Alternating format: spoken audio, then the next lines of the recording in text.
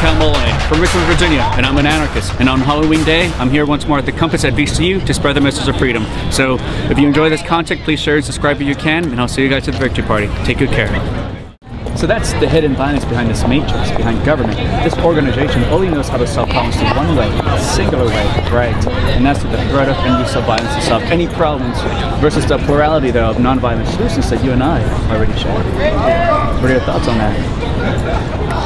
The problem is that if you create all these laws or whatever saying that, like, let's say cannabis is bad, most people aren't going to enforce or abide by it. Right. So how can they expect it, or how can they remain at a law without having some sort of force behind it to, like, I see where you're coming from. Yeah. I also see why they need the force. Right. All right, so they like the areas where we need, you know what I mean? I want rules, right? I want law.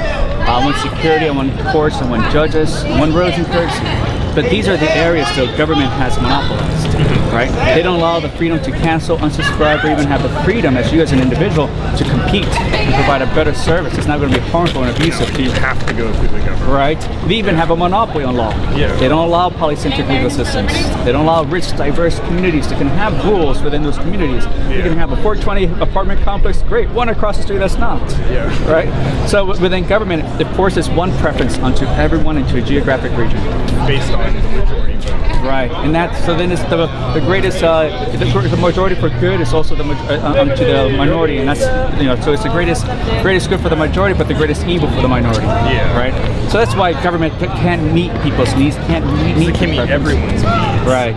Because everyone's going to have different opinions. Right. And you can't force that opinion on everyone else because they think it's wrong. Right. And in the area, like we said, it's wrong and more to initiate that violence, to enforce their ideas onto everyone. So if you universalize that principle, like you universalize like laws of nature, like gravity on thermodynamics, universalize and says it doesn't matter who you are, what title you claim, or costume you wear, it's wrong and more for anyone to initiate that violence, right? Especially for victimless crimes, right? So that's called the non-aggression principle, right? So that's the point. So without government, though, if we abolish and let go of the idea, you free up a free and voluntary society. You can have your golf course community, you can have a community that's 420 friendly, you can have an Amish community. I mean, those kind of exist already, right? So you can have a polycentric legal system, you can have real contracts, you don't consent, right? You never give consent for Social Security. Yeah. Right, but you're still forced to pay for it. And we probably won't even get it. Yeah, you never had that. So that's we have to pay for the old people because they put that into place a long time ago. Right. They had a lifetime to save. Yeah. Lifetime to save. But they're able to boot off the cost to the next generation later. And then right now, nearly half your income stolen. All this regulations, all this laws didn't exist back then for them. It was so much easier for people to buy houses, to have a job. Now, you know, 60 years later, yeah, it's not. And then we're still forced to pay for them. Right. Right. So it's just more like, so that's what the nature of government is then in reality. That you have political rulers, and to them we're nothing but tax cap. Yeah. To them this whole area is nothing but a tax fund, right?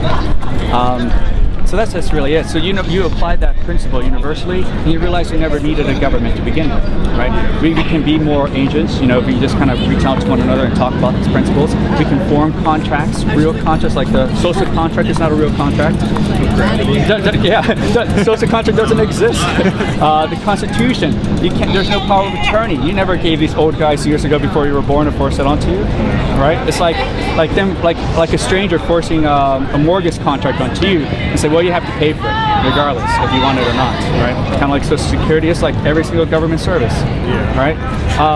You get it whether you like it or not. Right.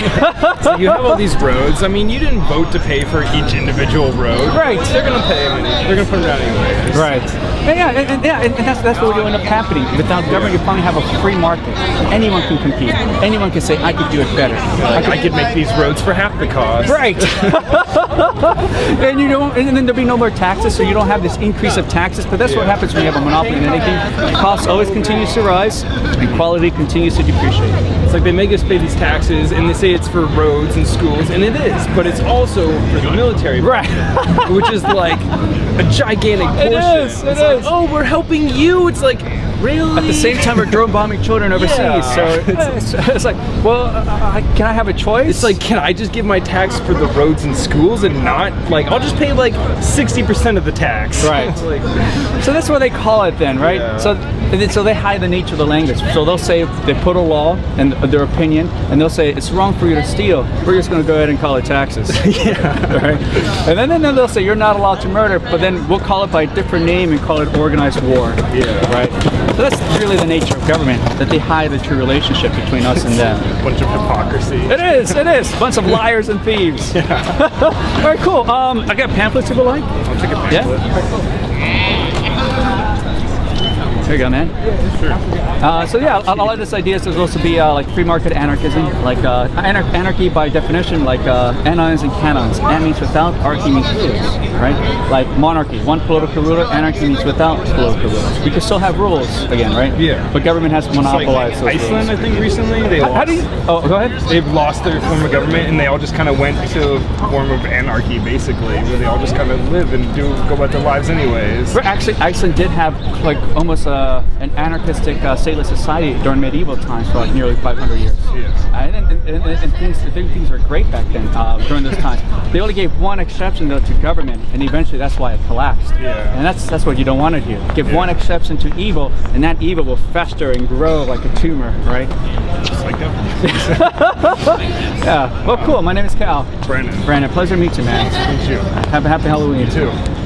So at the same time, then government is even founded to more violence, because at no point though can you say I do want to help the poor, but I don't want to fund war, right? You have no freedom of economic choice. Right. Your taxes go to a thing that is then separated out regardless of what you believe in. Right. Because if you did have a freedom of economic choice with how to allocate your own money and your own resources, government would have threatened to send you to another cage if you didn't pay your taxes. Right.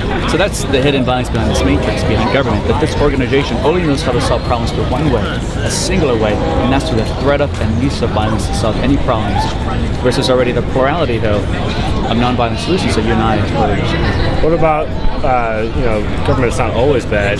A lot of the things like regulating, for example, with planning or with, through incentives to try to help communities provide things like we were talking earlier off camera about the importance of having barbers and people who own stores. But those are not government agents; those are free market agents. Right? Those are questionably. Yeah.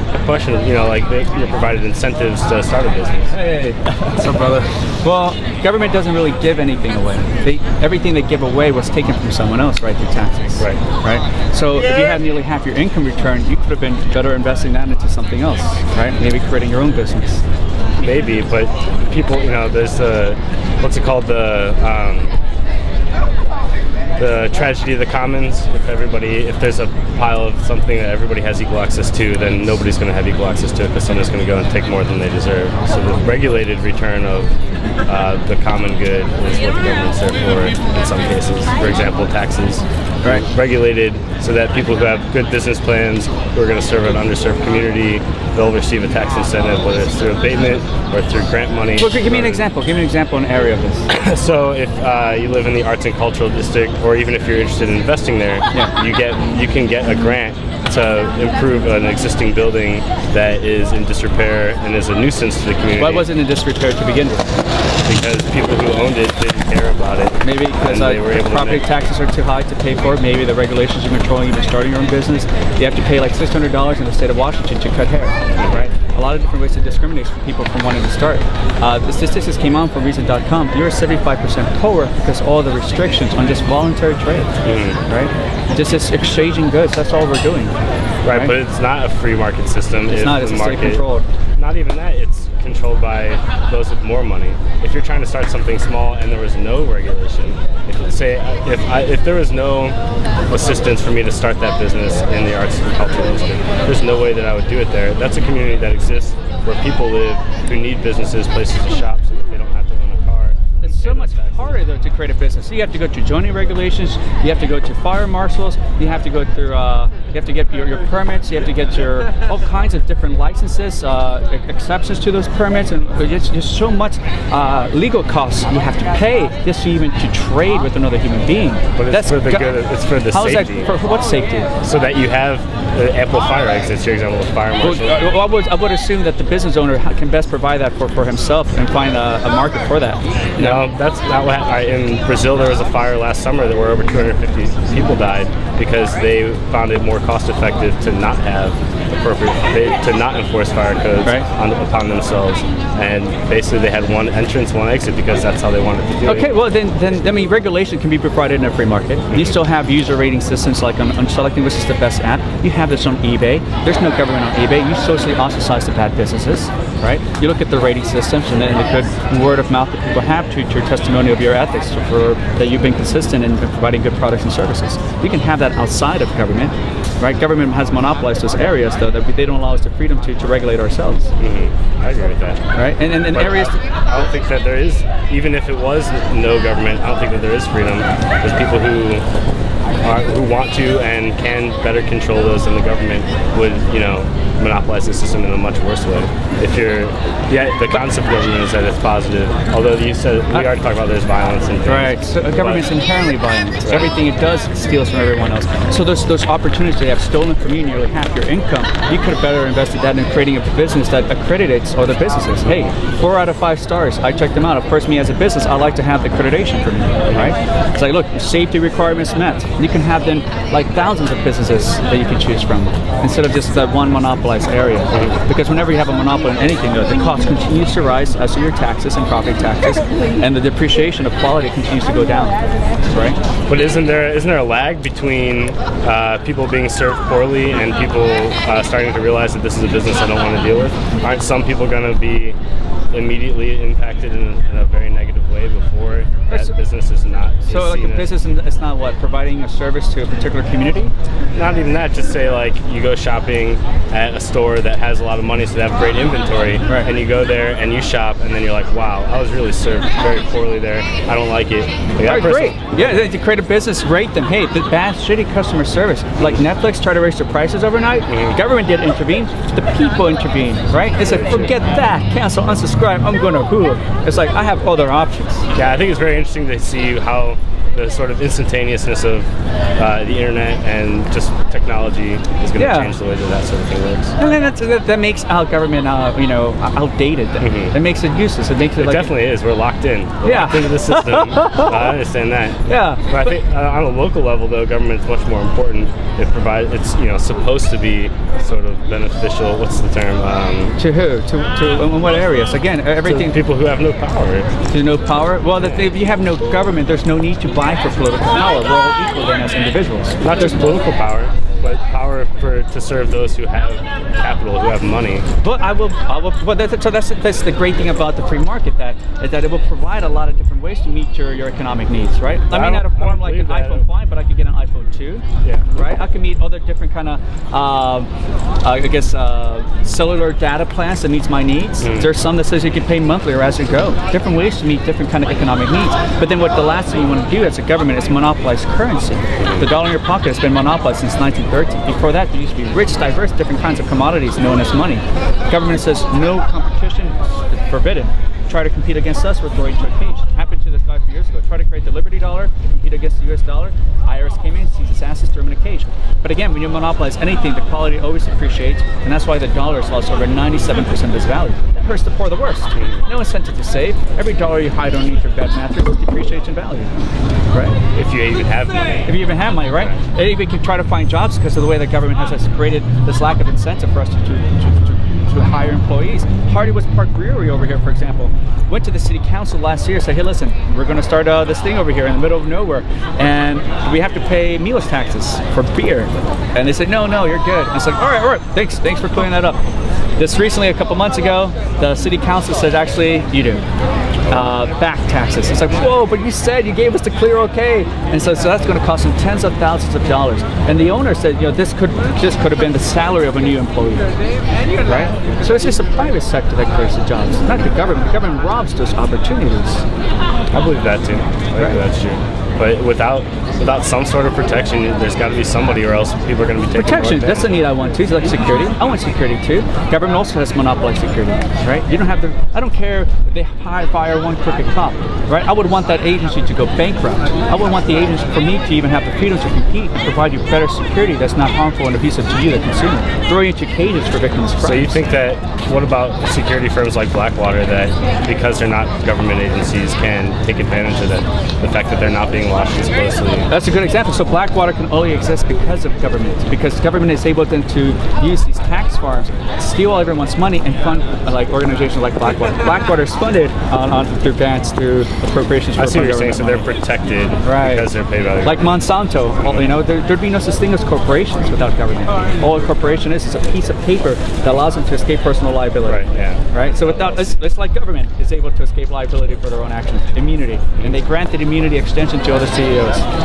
Without government backing and enforcing that piece of paper, no corporation. So is the problem government, or is the problem influence of corporations? It's government, because without government, there's nothing to influence. There's no one to bribe. There's no one to lobby, right? Except for all the masses, the people. And trying to bribe and say, I'll offer you a great deal. Kind of like going to a food court at a mall. The closest of bribiness that they get is like, try a free sample. All these wonderful deals and savings, you know, that's what they're offering, right? And when you don't have a monopoly in these services, the cost always continues to decrease. The quality always continues to improve. You can look like plasma screen TVs, or you can look at like a couple years ago, cost thousands of dollars. What about automobiles? Same thing with automobiles. Well, in the 70s, the quality went down. Well, because now you have these industries who are lobbying for government to prevent new emerging technologies from entering the private sector, right? You have like Tesla mobiles running on electricity, can't even enter the market in North Carolina. Right, the government there is restricting that because they say it's going to, you know, cause economic. But isn't that a failure of the market and not a failure of the government? But it's the government preventing that from happening. It's politics. Because the market is influencing them, right? Right. Yeah. So people use the government to their advantage, and that's how corporations are able to level out the playing field to outcompete other competitors by lobbying for government to pass certain laws to grant them exception, but pushes on to other competitors. So, but if there's no government to influence, then everyone's on an equal playing field. No, wouldn't those corporations who are trying to influence government turn around and just buy out those other organizations that would put them out of business and then shut that down? Or like you're like trying to buy out your competitors? Yeah. All right, great. The great thing then, we have no government, no restrictions on trying to create goods and trade with that. Good luck trying to buy everyone else, because anyone else can compete still. Only if you have enough money to start up. Kickstarter campaign, have a fundraiser, do community grant writing. There's a lot of different ways to kind of build this stuff up. But the proof is in the pudding. A lot of times, people aren't going to invest unless you can already like. There's a lot of stuff that's been invested on Kickstarter. Yeah, that's true. Right. But it's not the same as, you know, $500,000 is not the same as $21 million well, you know what? There's the guy who founded PayPal. He's funding this $1 billion project to create this transportation system. That's not going to happen. But that's still. Are you kidding me? Hold on. Why can't it happen? Every single technology was created from the private sector. The cars were created by government, right? The computers, laptops, the ability to like the memory cards and the way they get smaller and smaller, and they still have a lot more data and they become cheaper. That's private sector. What about consumer protection? Yeah, you still have consumer reports. You'll still have ways to regulate that. I can't afford that magazine. Eh? Well, you don't. Some of them. Well, they give a lot of stuff for free online, right? They give a lot of this. I mean, that could be. There still be non-profit organizations. There'll still be philanthropists like Carnegie Hall. You know, Carnegie gave out over 2,000 free libraries, even to the public sector, right? There'll still be people who want to give stuff away because they can, right? And when nearly half your income is now stolen from you, there's a lot more to give and share. I suppose. Right? But going back again to the first three questions we were talking about, like using violence to solve problems, you have to universalize that notion to include everyone. No matter who you are, what title you hold, what costume or color costume you're wearing, or badge or piece of paper you hold up in the air, it's wrong and immoral for anyone to initiate that violence, right? That's called the non-aggression principle. I guess I just don't associate all arms of government with the violent parts of government. But well, like Social Security was forced on you. You never gave consent. You never gave agreement. You never gave power of attorney. But I would, because I think that even if you weren't able to make a lot of money or invest a lot of money while you were working, because maybe you weren't, who cares? Who cares? Why not? Maybe you weren't making enough. Maybe you were spending it on drugs or something, and women. But when you're old and you don't have any control of your own security, not like Social Security, you don't have any control over whether you can afford a healthy place to live, healthy food to eat. Isn't it in the best interest of society to make sure that people don't just kind of fall off the map when they're old? Then you should be making friends. You should be kind to your community. You should ask, not steal from the young, from the youth, from the generation that had nothing to do with that decision making. You had a lifetime to save. Don't rob the opportunities of the young who have not yet or have that position to do it. But some people are assholes and they still deserve. Well, then assholes don't deserve that kind of kindness. If you're, please, are you kidding me? An asshole to your neighbors? I'm not going to give you anything. Why don't you ask your community? Did you not make friends during that lifetime? Yeah, maybe not, but that doesn't mean that you can't be a valuable member of society. So you're okay with someone stealing your money and giving it to an asshole? If someone that you hate? If there's a possibility that they can still be a part of society as productive, then what's wrong about the asshole asking you for money? Why can't you just give him your money? Because he's a douche to me. So you need someone to force that from you at threats. More to like remind me what it means to be a good citizen and a good person. You're a good person. You don't need someone to steal from you to remind you you're a good person. What about like roads? You think private sector can provide roads? Private sectors already do. It's businesses that build roads to begin with. Government steals your money, outsources. It's businesses that build roads. They outsource the money to the lowest common denominator there, to the politically connected. So that's why I still like driving on the moon around here, right? You don't have the free market solution to directly choose. Look, you've been creating good roads for the past 10 years. I like the quality of your stuff. Never had a calling for pothole problems or anything like that. I like for you to continue making roads. But do you think that there's a connection in the market to the growth of the automobile and maybe missing out on the sustainability of we need to start phasing out automobiles before there becomes so much more serious problem? Only the free market can figure that out. Governments can't. They just subsidize a lot of unneeded Is it possible that it would be too late by the time the market figures it out, that we'll have invested too much in roads, we'll have destroyed too many communities? Well, right now you don't have that choice with government. Government's going to do it regardless if you want them or not. They're still going to steal your money funding it whether you want it or not. In a free market, you have the control. I'm done funding it. I'm going to fund this new awesome guy starting a Kickstarter campaign. He's got this new idea about roads, or he has this new vehicle that flies, or maybe at that point that's where we're going. Right? You end this institution of violence. I don't know how life and society and culture is going to look like, but it's going to look a lot awesome better than what we have now. You end the institution of slavery. You free up a lot of different ways we can perform agriculture.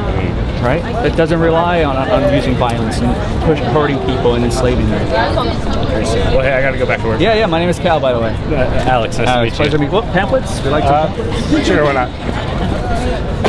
Thanks. Happy Halloween.